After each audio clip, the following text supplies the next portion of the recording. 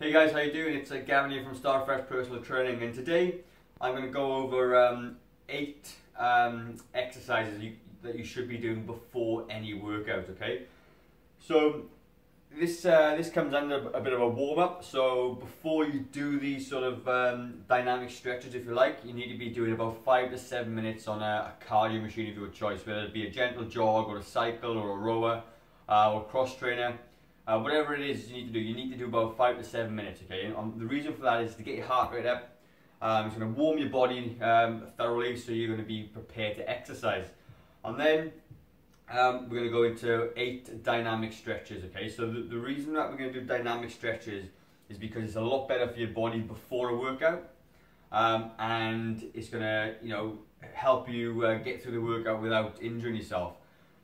The problem with static stretching before a workout is that it can sort of inhibit your performance, and sometimes you could cause an injury, right? So we're going to try and just use dynamic stretches, get the body moving, loosen up all the joints, all the ligaments, all the muscles, and it's going to prepare you for exercise.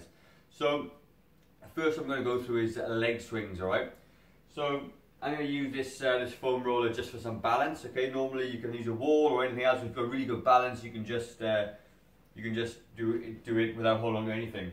You can hold it for balance, and the leg on the outside, you're just going to swing it back and forth, okay? So all we do is swing all the way to the end ranges of both ways and keep that leg nice and straight. And you're going to feel a nice gentle stretch in the hamstrings and your hip flexors. And you're going to just swing it nice and gently for 10 per side. Then you're going to face what you're holding on to, whether it be a wall or a post, and you're going to bring the leg across your body. So give yourself some space. And what you're going to feel a stretch on the inside of your leg, and you're going to feel a stretch just in the outer glute to the buttocks just there. 10 per side, alright? So you do 10, 10, 10, alright? Next thing we're going to do is we're going to free up sort of all the torso. So you have a nice natural stance, just feet under hips, and with your arms you're just going to swing it back and forth, okay? And what you might find, like I'm feeling now, is a bit of a clicking in the back, and that's good. So try and keep your hips nice and straight, and just let your arms drift back and forth. You do 10 of those again. Alright, then you're going to do some hip circles, okay? So you need to loosen up all this big hip joint here. Sometimes it can get a bit stiff.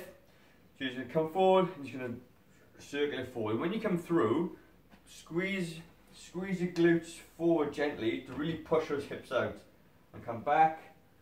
And what you're going to feel a stretch in the back of the legs if you do it right. You're going to feel a stretch all the way around. So you're going to do 10 per side. 10 one way, 10 the other. Alright, so really loosen up those hips, which is going to be really good for you.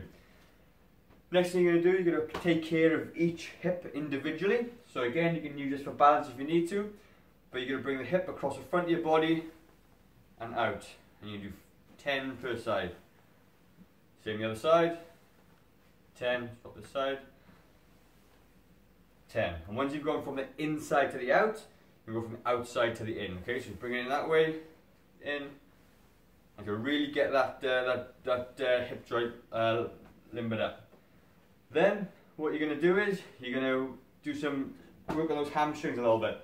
So instead of doing a really static hamstring stretch, which isn't going to be good for you before a workout, you're going to come down. You can, so if you can see there, I'm going to grip my fingers under the toes if you've got the flexibility. Bend the knees and then just lift your bum up, nice and gentle. Feel the stretch at the top and come back down. Up, and again you can do that 10 times. If you can't grab the bottom of your feet, don't worry too much, just come down as low as you can. And even if your hands are on your shins, come down and lift it, straighten those legs and lift the bum up. That's going to get those hamstrings working. So next one is going to be like a sprinter lunge type stretch, okay? And you're going to do it. What this is going to do is going to work out sort of like sorry, I'm going to put my teeth back in. You're going to stretch out the hip flexors and a bit of external rotation of the trunk as well. You're going to come in, set up, you put one hand or arm on the knee, drop it down so it's by the side of your foot, both feet are parallel forward. And you're going to come up, oops, and you're going to open it up, and you're going to come in, swap sides, up. And again, you're just going to do 10 in total, okay? So from the front, looks a bit like this. Arms down, out, out. And you're going to feel a lot going on in your lower body and your hips and even in your torso, okay? Really good stretch. And the last one we're going to do is going to, again, work on that lumbar, the lower back. Come onto the floor, and this arm is going to be just out to the side, bring your knee across, and gently take it over to the end range, and alternate. It's going to help with the thoracic spine, the top of your back as well. And again, you're going to do 10 in total. So once you've gone through your 5-minute warm-up, and you've gone through these exercises, it's only going to take you about maybe 10 or 11 minutes to get it all done. Then you're going to be in a really good position to exercise, alright? You're going to be in a really good position to train. And what you'll find is your performance through the exercises is probably going to be better than it would be if you didn't do these dynamic stretches. That's it for now, guys. If you like this video, give me a thumbs up. If you've got any particular injuries or any parts of your body you'd like to focus on particularly, give me an email or drop a comment below. I'll do my best to answer it for you, alright? So, like I said, subscribe to my channel if you like this video.